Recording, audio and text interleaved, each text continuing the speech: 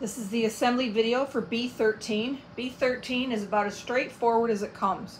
It is a standard 9-patch block with a large center square.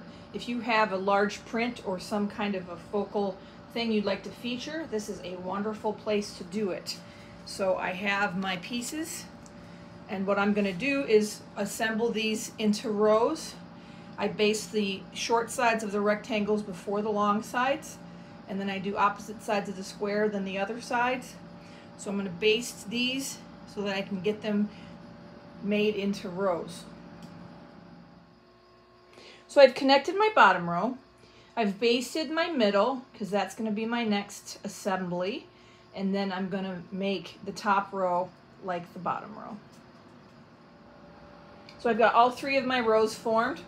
Now I'm going to get them connected. So I've connected those 3 rows, and that completes my B13 block.